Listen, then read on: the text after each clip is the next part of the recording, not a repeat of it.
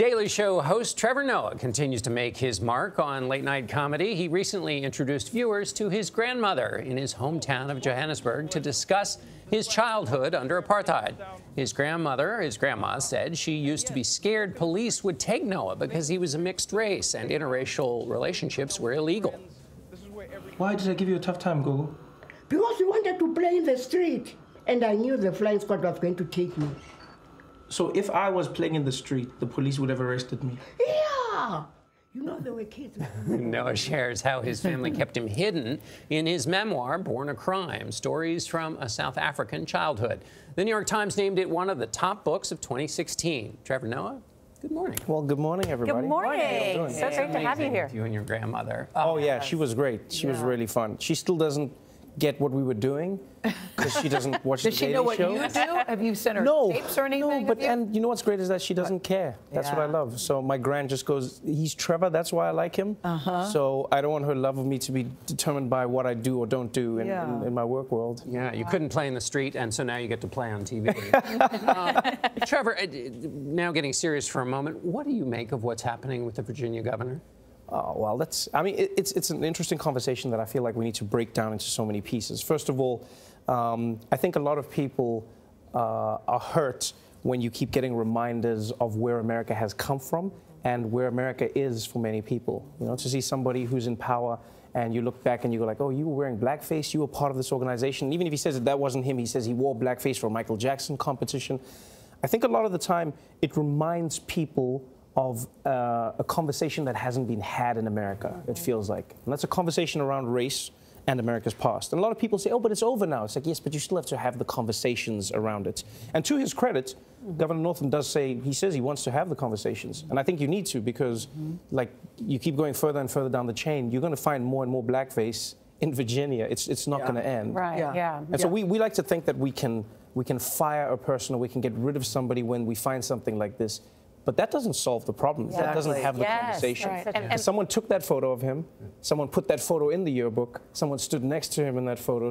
Everyone was in that community. So the larger conversation is, in Virginia, what conversations do they need to be having around race and everywhere else? And he's still saying, for the record, though, Trevor, that wasn't him in the photo. And when we were in Virginia this weekend, the driver who was driving said, you know, this still exists here. Right. This is still, you know, we can take you places right now where people are still dressing up in blackface. And so I think you're right. We've got to have the conversation. And I suppose that's one of the reasons why you commend Liam Neeson for coming forward and saying that he profiled. Well, what I was saying was I prefer what happened with Liam Neeson. You know, one thing I talk about in my book, Born a Crime, is the Truth and Reconciliation Commission in South Africa. South Africa is not perfect. Our system wasn't perfect. But one thing I did appreciate is that I come from a country where we had to sit down and have completely truthful conversations about where the country was and how it came to be that way. And so I think what that gives you is a certain level of honesty when having these conversations. So for me, I would rather have it that people speak and say, like Liam Neeson did, hey, I had these horrible thoughts, even if it was 40 years ago. You know, and it does dig up wounds where many people will say, as a black person, it feels like an assault. You realize how fragile the black life is.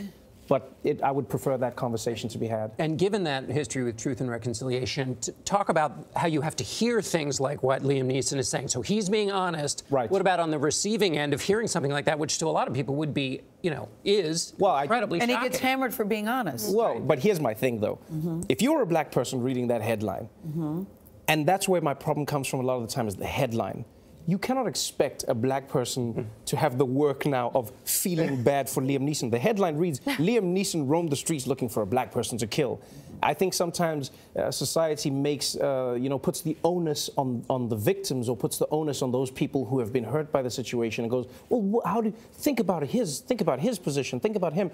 But if you're a black person, it sounds like and it feels like that you're living in a world where your life is always on the line, and the headline doesn't help. I know that you're on the road traveling around the country. You were in Wisconsin, Minnesota over the weekend. Right. Does your comedy translate in different ways in different parts of this country? Well, you know what's funny is when I look at my comedy, when I look at the book, one of the things I realized is stories are universal. Yeah. Right? Our figures of speech are different. The way we speak, our accents are all different. You know, you say controversy, I say controversy. Whatever it is, it's always going to change. But what I've learned, and genuinely, the book has been one of my greatest gifts. There was a kid who came to one of my shows in St. Paul. In Minneapolis, in Minnesota, and he came, and he couldn't come to the show, but he just wanted to come because he had read the book. And this is a young kid who grew up in America, and he said, "Hey, your life reminded me of my life." Yeah. I was like, "But how? How did you grow up like I did?" And he's like, "No, but there were so many things that you felt that I felt. I grew up and I see my mom the same way and my family the same way." And so I've come to learn that if we can find things that connect us as human beings, you will find that many of us are on a similar journey. It's just we focus on the things that separate us more than the things that bring us together. We are more alike in many ways than we are. At the end of the day, we can always reach out to your gran for questions. Oh, yeah, you genuinely can. Trevor, thank you. Taking Dave Chappelle to see your grandmother was hilarious. Oh, thank you. That was a lot of fun. And again, she didn't know who he was. But Even better, of course. Yes. Thank you. And the paperback edition of Born a Crime is on sale tomorrow.